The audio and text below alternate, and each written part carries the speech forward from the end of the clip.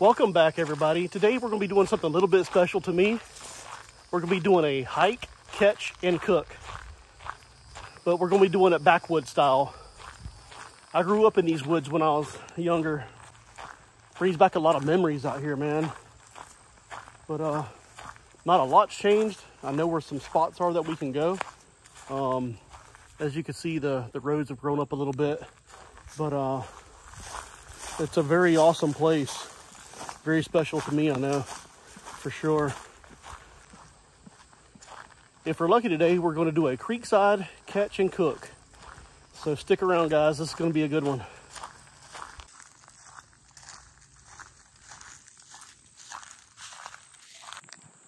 When I was a kid, we used to come out here at night and train our dogs running deer. And right here behind me was a big oak tree that locals used to come out here and target practice and put their targets up on the tree, and it has since killed it, and it's no longer here, which sucks. But this place brings back a lot of memories. The guy that taught me how to shoot a bow used to bring us out here, and it's kind of surreal, but kind of brings back a lot of emotions, you know. Kind of going down here in the woods where he used to bring us.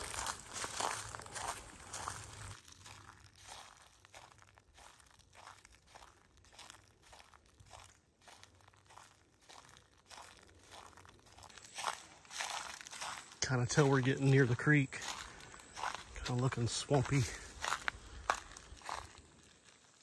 Nice trails down here though. Now guys, when I'm out in the woods, I like to take every opportunity and make every moment count. So I might be fishing out here, but I'm also scouting for the next hunting season.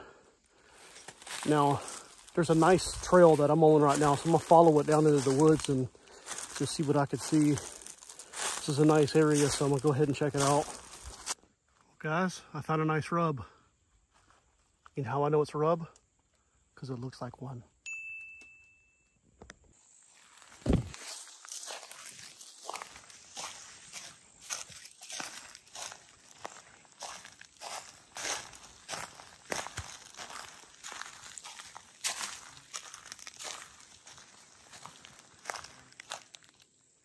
Here we are, guys. I don't know how in the world we're going to get down here. We're going to have to go down here this little creek.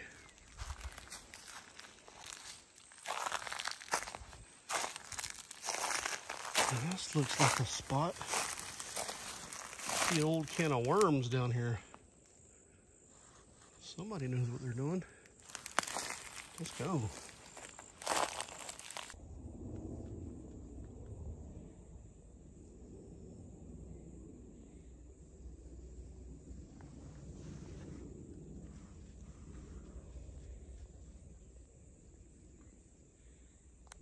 All right, guys, today we're just going to be using a simple slip bobber setup. I'm fishing probably about, I don't know, 2 feet deep, 2.5 feet deep. I don't know how deep this creek is right here, but I'm going to be putting a little, I think this is a 1/8 ounce jig head on the bottom. I was using this for speck fishing, but we're going to try it today for some brim. There might be some warmouth in here, but we're just using some little red wigglers today, and we're just going to thread them on the hook. I don't know if you can see this. I have old man eyes anymore, but just going to thread them on just to hide the hook a little bit, and that's it. And that's what we're working with today.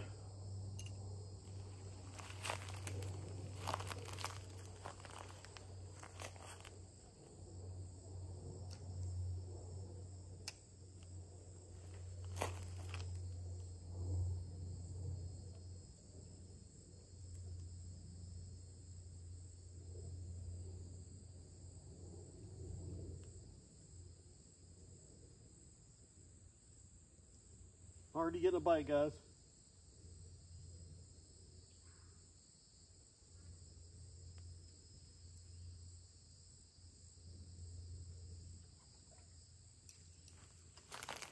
And I just caught bait. It's a little red belly.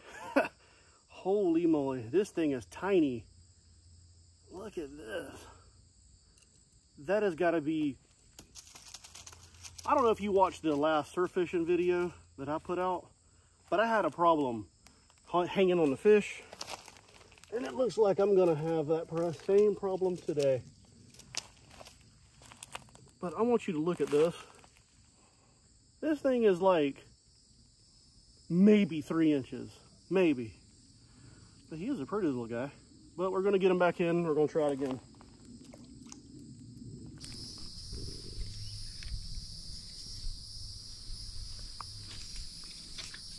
Perfect.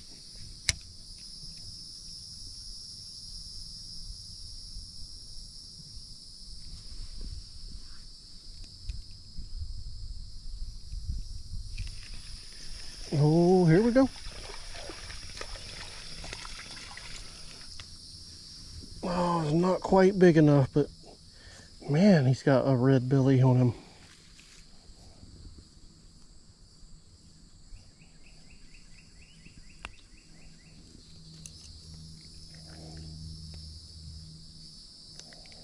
Look at that thing.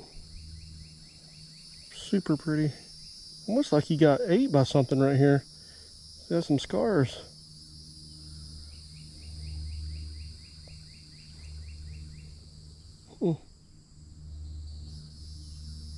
All right, William, time to go back.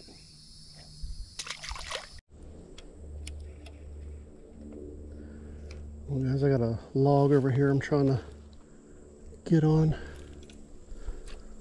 See this spot.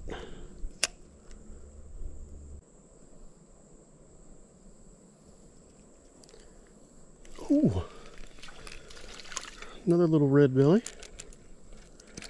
Oh, he's a little guy.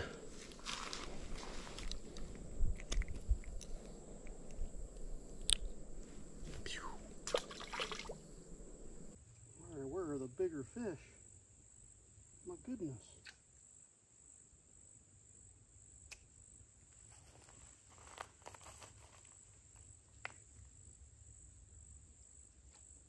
Oh, here's a good one. Come on. Oh yeah, yes sir.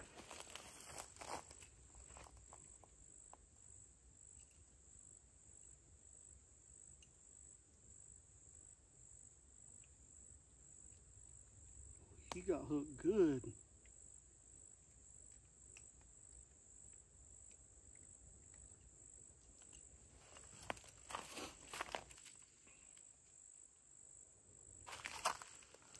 Look at this one. This one's going to be a good fryer. That's what I'm talking about. And get it up there in that hole. Right there, yeah.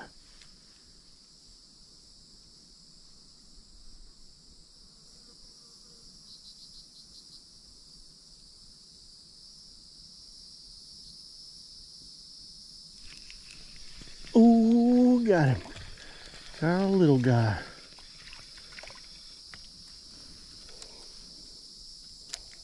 Well, I put it where I want it, but maybe I scared them off over there. They sure are pretty little guys, though.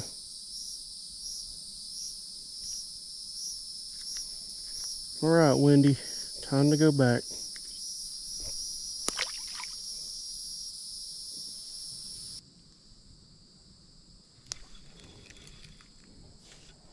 All right, y'all, there's something here.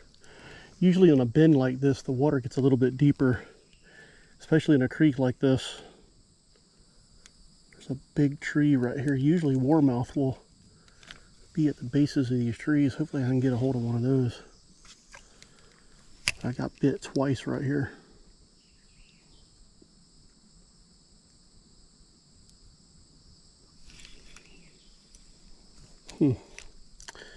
And he took my worm right at the, broke it off right at the base of the, or tip of the hook there. So what I'll do is I'll hide the hook and throw it back down there. Hopefully he'll hit the hook this time.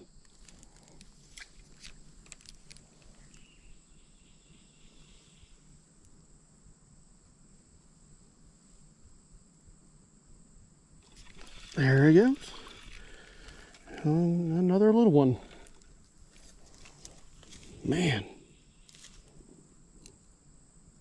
they sure are pretty. Could tell you're big friends. All right, guys, we fished around a little bit. We didn't catch any more bigger fish, so we're gonna have to make do with what we got.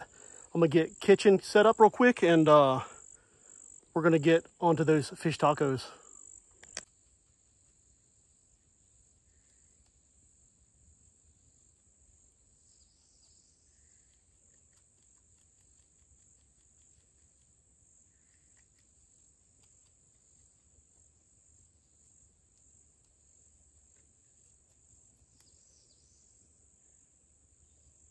We finally got that one fish filleted up, so here's what they're looking like. I wanted to highlight this Daddle Gator seasoning. They're based out of Jacksonville, Florida, and I picked this up the other day, so I wanted to showcase these local guys. They're right here from my hometown, so wanted to give Daddle Gator a shout out. So we're going to use this seasoning today. My first time trying it, so here we go. We're going to go ahead and get these guys seasoned up. There we go. So make sure you look these guys up. Again, that's Daddle Gator. So we're gonna give these guys a try. We're gonna start off with some canola oil. I would prefer peanut oil, but I couldn't find a container small enough, so I went with canola, which will work just fine. It has a very neutral taste, so it's gonna work just fine. So I'm gonna fire this bad boy up.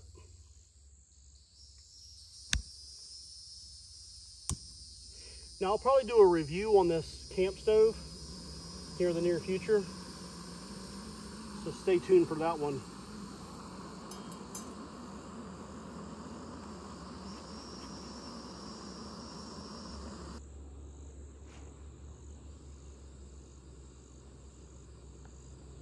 Now I'm going to cook the skin side down.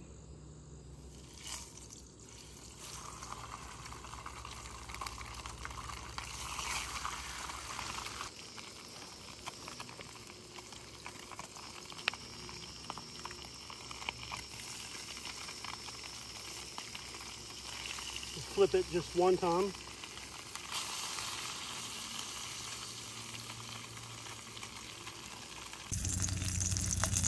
Alright guys, it only takes just a couple minutes for these little pieces to cook, so we're going to go ahead and take them off. Place them over here. Now guys, we might even get 2 tacos out of this. If I can get it. There we go. Well, here's the moment of truth, guys. We're going to try these fish tacos. So we're going to start off with the pico that I made earlier today. If you want to watch how I made this pico, just stay to the end of the video. I want to include that at the end. So we're just going to take a spoonful, add it here.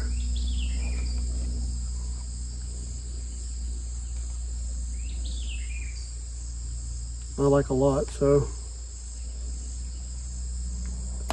All right.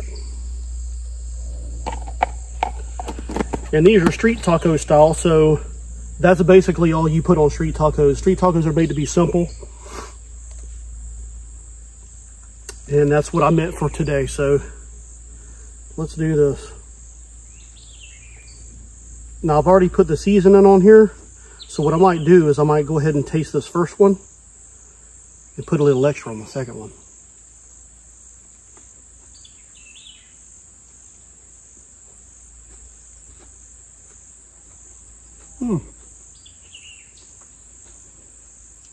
Now this is the taco lime.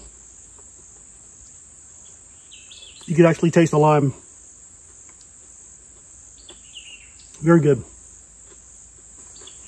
Let's try a little bit more of this. I'm gonna add a little bit more on this second taco. Let's try to spice it up a little bit.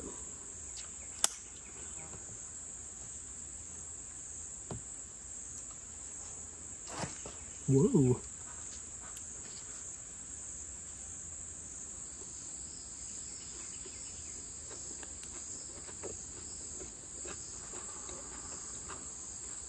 Oh yeah. Again, this is Daddle Gator Taco Lime. Jacksonville, Florida. Make sure you check these guys out.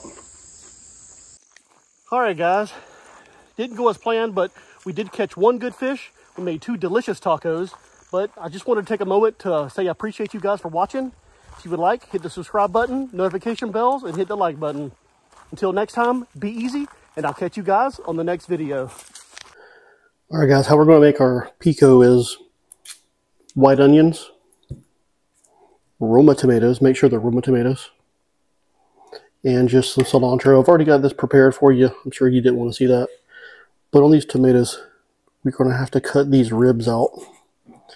So just take them out, cut the ribs, and then, I don't know if you can see this, but this piece is a little bit too big. So what I'll do is I'm going to cut them down, make thin strips, and just cut them into dices.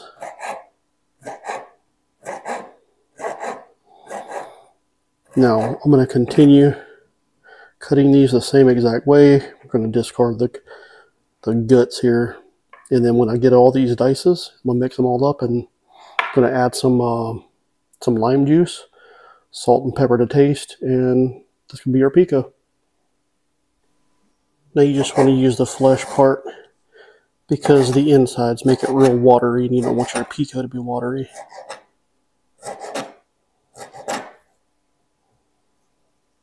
It makes for nasty tacos. I mean, you don't want your taco to drip.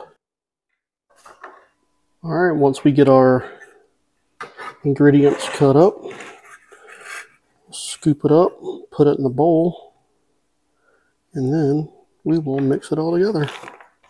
Make sure you add some lime.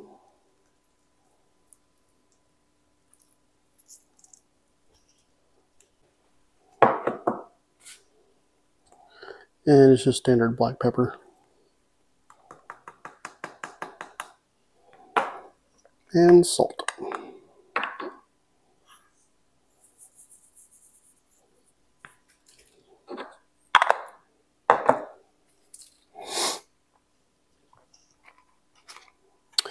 And we'll mix it all up.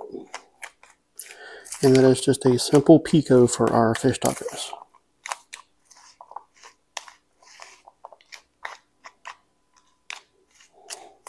What I'm going to do is I'm going to just leave this in this container and I'm going to put it in my little cooler along with a frozen bottle of water.